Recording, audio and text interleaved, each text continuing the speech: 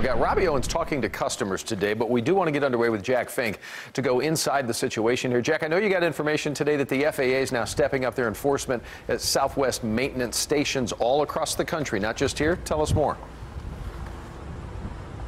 Well, Doug and Gilma, the FAA says this is standard practice every time airlines go through labor issues, and so there are more spot inspections as needed.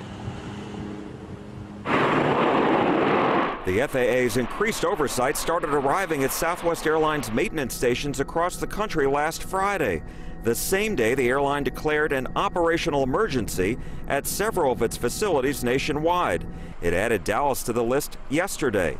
Southwest has said it's experiencing about 40 of its 750 aircraft being taken out of service for unscheduled repairs. That's about double the normal daily average.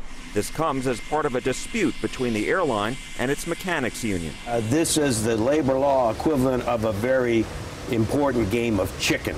Raghi Dunn is a labor law attorney in Dallas. He says he's not surprised to see both sides exchanging barbs and pointing fingers. Southwest and the mechanics have been negotiating a new contract for 6.5 years now. Last night, Southwest COO issued a statement saying, on February 12th, just days after our last negotiation sessions with AMFA, we experienced an unprecedented number of out-of-service aircraft in 4 specific maintenance locations, despite no change in our maintenance programs, no changes in leadership, and no changes in our policies and procedures.